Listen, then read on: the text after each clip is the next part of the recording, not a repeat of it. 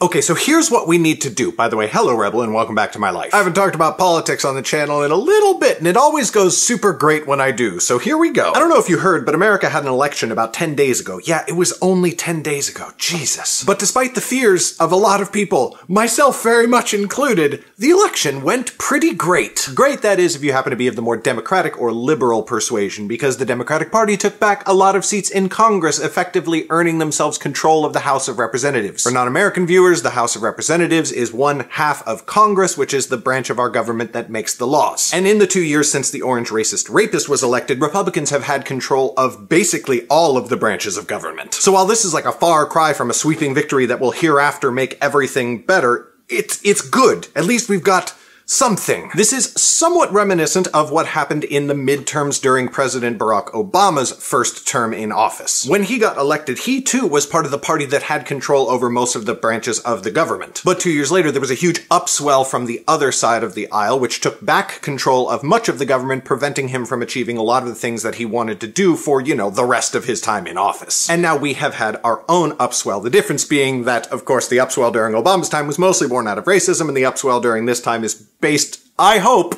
on basic human decency. So here's what we gotta do now, according to my, admittedly not an expert on political science, opinion. If you're not an American, or maybe even potentially if you are, you might not have heard of or know exactly what the Tea Party is. The Tea Party was a movement that started as a subset of the Republican or conservative political side of America that basically was like a coagulation of all of the most extreme positions that one could take on any particular issue in what I would call the wrong direction. And what the Tea Party did, that they did really, really well, was they showed up. They always showed up. They were very reliable. They always voted. And they always voted on the candidate who could win, who was most closely aligned with their political ideals. In other words, they pushed Tea Party candidates a lot. Politicians who were way extreme on the right-wing side of issues. But if they could not get the Tea Party candidate, they still always voted for the Republican candidate. They were willing to accept the lesser of two evils in a way that Democratic voters have consistently proven they are not. Was this a good thing? Well, obviously not if you are of my particular philosophical, political, and ethical persuasion. They did awful things and continue to do them. What I'm trying to point out is that it was exceptionally effective at achieving their aims. Because even if they voted in a Republican who didn't necessarily agree with them that a woman has no right to choose what happens to her own body, or that the social net should support those who have been unable to support themselves through no real fault of their own, they elected members of their own party, which meant that they had more control in the government, not just owning the branches, but the way the branches actually work. Because having a majority in Congress doesn't just mean that you are more likely to win the vote of any issue or any bill that comes forward to be voted on in Congress. It means you get to control certain committees, which are very powerful, and appoint certain positions, and basically just influence a lot of the actual workings of government. And so the Tea Party elected Republicans no matter what, because even if they elected Republicans that didn't agree with them 100%, the Republicans that did agree with them 100% were now suddenly in control of the government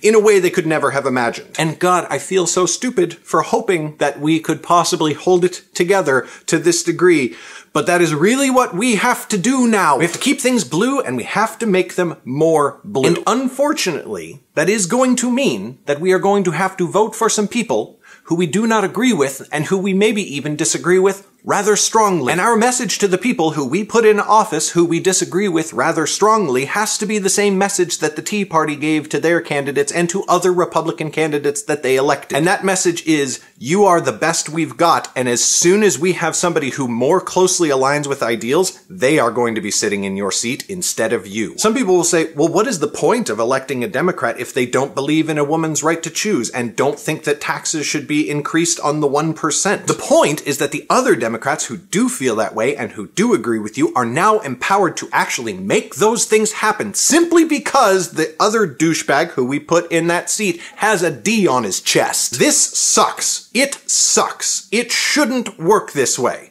But it does. And if we want to have any real, actual, meaningful hope of making things better and repairing the damage that has already been done in the last 2 decades disguising themselves as years, We really need to do this. The Republican Party loves to say that they are a big tent who cover a lot of different ideas and different issues, and yet they all manage to work together. They have no concept of what a big tent is. Look at the Democratic Party. Look at the demographics and the ideas and the ideals that it represents. But if a small group of, let's just call them what they are, white supremacists, can work together so effectively to enact so much harm and damage, I have to believe, naive as it might sound, that the rest of us can work together even more effectively to actually do some good. Welcome to the Democratic Tea Party, Rebel. That's all I've got for you today. I promise I won't talk about this stuff all the time. It's just the only thing I've been able to think about for the last 10 weeks disguised as days. Check out the links to my other stuff in the description. Check out my Patreon if you feel like being a super awesome and incredibly attractive individual today. I will see you next Friday. Bye!